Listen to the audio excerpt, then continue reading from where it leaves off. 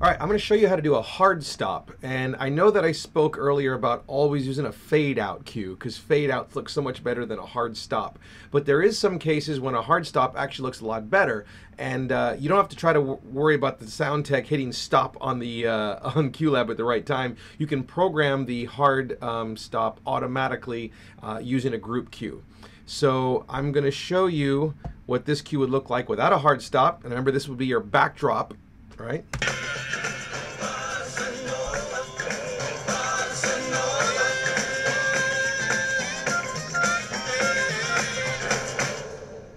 Now that's actually a looping graphic. I think the graphic only lasts about 4 or 5 seconds, and you don't want that crazy graphic still happening at the end of that. And if you fade it out, it's not going to fit the music or the act at all, because in my case there's a really big hard ending to that, and the lights change really quick. So I want that graphic to just stop dead. So to do that, you're just going to grab a physical stop cue.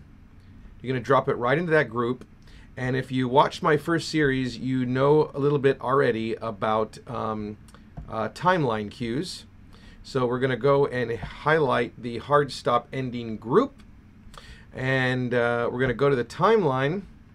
And we're going to find where that stop is.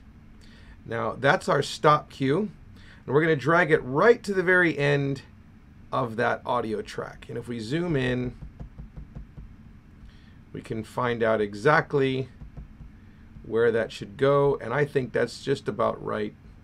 So we're going to try that track one more time and see what it looks like now.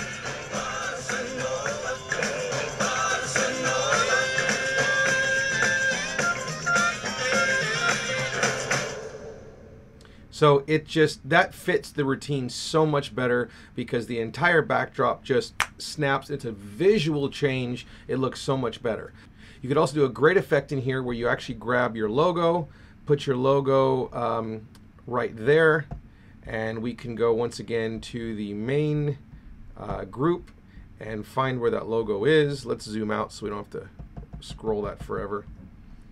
And we're going to grab the logo and put the logo to start at the same exact time that the music ended. So now there's another drastically different visual to go to. So we're going to try this time.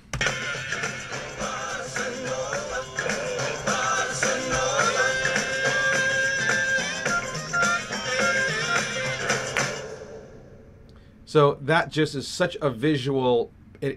I mean, those kind of cues were going to give you an applause break whether the trick was good or not, which is why I use them.